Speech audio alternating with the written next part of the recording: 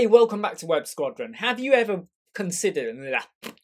Hey, welcome back. Have you ever wanted to add some preloading to your website? So when someone visits, they get like a bit of animation. Now, some people find that a bit gimmicky. Some really want to have it because they've seen it used elsewhere. Of course, be careful on how you use these because you don't want to affect your page speed or affect your user-visitor experience. But look, if you go to plugins in WordPress and you type in Preloader, or to be specific, Preloader Plus, you will get this free plugin, and it is really good and simple to use. Now I'm going to show you the settings for this and how it looks once we've got it enabled. By the way, I'm Imran, Web Squadron. I hope you like, subscribe, share and follow, and let everybody know about how amazing these videos are to help you in Elementor WordPress, or basically to help you, your clients and your websites. Now once you've installed it, if you go down to over here, Preloader Plus, what you're going to get is loads of videos which go through how do we use this, how do we do icons, you know, how do we do animated images. They've got really good content on here, by the way, so if anything I show doesn't make sense, please watch these videos. But if you want to get straight into it, go to Appearance and go to Customize of your theme, which is a bit of a strange way of doing it because normally this is where you normally do your themes and stuff like that. What you do is you will now notice I'm using hello, by the way, hello, and we have Preloader Plus present over there. You can't miss it. Now when you go in, you go to settings, and this is where you get to decide is, are you going to allow this to be enabled at all? Well, yeah, that's why we're testing it. And this is going to be on the front page, so you get to decide, is it on the front page or not? Also, is it only enabled on the first visit? So if someone's on your website and they're moving around between pages, do you want the animation to keep coming up? You might want to say only on the first visit. But if they come back in again 2 weeks later or tomorrow, that will be a new visit. So that's okay there, but if they're moving around the site, you probably don't want that animation continuously coming up because it could get on their nerves. This is now where you decide on, are you going to have a custom image, a built-in icon, you might have some custom content, you might have a percentage counter, you might even have a progress bar. I'm going to do all of them except the blog name. And what you can do is rearrange them. So I could have an image above an icon. I could have progress bar up here. I'm just going to leave this like this for now. So image, icon, content, counter and bar. And you can actually see some of that happening at the moment already. Now, here's where you get to decide on your colour scheme. So I've gone with a, well, no, let's just go for black. Let's go for a bit more of a vibrant colour. Hey, why not? Let's go for a pink colour like that, okay? And we'll leave the text colour to be white. And before we hit publish, because we are going to have some custom content, this is where you can put your content in. So you could literally put a short code in here, or some particular funky HTML, or you could just say, welcome to Web Squadron.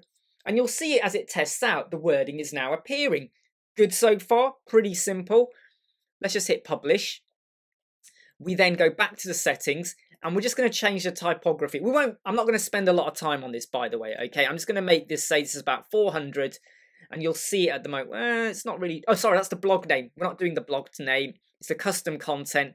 Let's just make it about 400. Are we also going to have it in capital, uppercase? Let's just go with uppercase as well. The percentage counter, maybe we want to have that a little bit smaller, so we'll make that 16. You play around with it and how you want it to look. Again, let's just hit publish. Let's just go back over to here. You don't have to mess around with the typography, by the way. I'm just doing it for the sake of it. Let's just go to the progress bar because we are showing that. So at the moment, we'll leave that as a top. And we won't actually modify anything here. In fact, I'll just leave the color as well, just so we can see how it looks. I'll go back over here. This is the one where you might spend a lot of time. Icon and image. Now, the icon at the moment was the dots. What if we want to go for a circular effect? Or if we want to just go for the dots? Now, for some reason, it's not showing us it, which is a slightly annoying thing for me, because normally it should be showing it. Let me just double check I haven't done anything wrong here. If I take this off on the first visit, it's because it thinks I'm on my first visit, so we can now see what it's doing. So if we go back to the progress bar, okay, which was, no, sorry, not the progress bar, the icon and the image. If I change this to be the circle, you're now going to see the spinning circle. If I go for this pattern instead, you're now going to see a slightly different pattern. So go for what works for you. And you can change the size as well. So if I go for 40, you'll now see it on the fly. So just remember, untick the only show on the first visit, otherwise you won't see it changing in action. Custom image. Now you can add in a custom image, and it can be whatever you want. It could be an image, an actual photo, it could be a logo, one of these images here. Yeah, there we go. Let's just pick that image. There we go. You can see the image there. It was just there at the top. We're going to make it about, let's just go with 300. Just so we can see it. At the moment, it's on a fade-in effect. There may be no animation. So you just have it there as a particular image. Or you could have a rotating pattern as well. You do have to play around with these, okay? And I would say keep playing until you get the look you want. Because it's, you know, if you're going to put a preloader, make sure it's actually worth having the preloader on there. So that is now published. I'm now just going to go back in again just to go to the animations tab. And this is now where you get to decide on the duration. So 1 second, is there any delay in it coming on? The opacity of it, the direction of it, you know. Now choose the direction of the preloader on closing. Preload, do we want it to go? I would say we want it to go to the left. So once it's done, I don't think that really did anything for me. I don't think that did anything. But I'm just going to leave it as it is, okay? And there are some other settings on here as well. So let's just publish that. Now, if we go back to visit our site, this is a test site, by the way, okay? So don't anyone go look and go, oh, what is this? We got the preloader. Did you see that? It's probably not going to work for me now. Oh, it does still work. And it just does the preload, okay? So we can now see what it's doing in action. So you have a think about what you want to show. And if I jump over to the shop page, it doesn't, by the way, this is a fake shop page. It's not going to do anything. If I go to the blog page, it's not going to do anything. So this is only really good for the it's gone to that home page. Test site, I always mess around with the URLs. But if I go to the page, it's basically going to do that.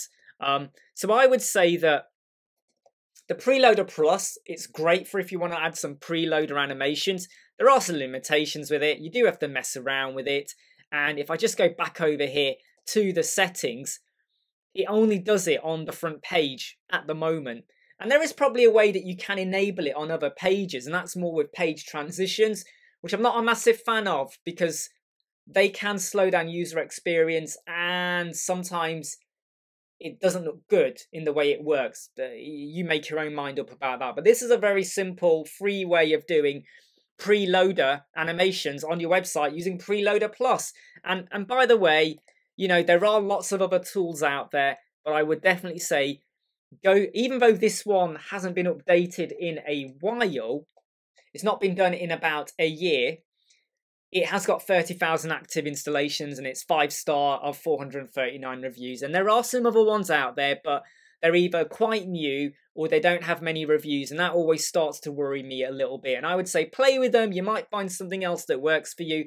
But always be conscious of what does that do to your page speed insight score and is it worth happening? And usually you'll find that a website like that, if I was to put it on page speed insights now, it's not great for page speed. So it's not the desktop down to 90%. I know that without the preloader, that is hitting 100%. And the mobile was hitting 97 to 98%. I've just tested this 4 times, and that is the best score I got, 63%. So it is adding on delays onto your website. And I would just say that, is it really worth having on? And I would probably say no.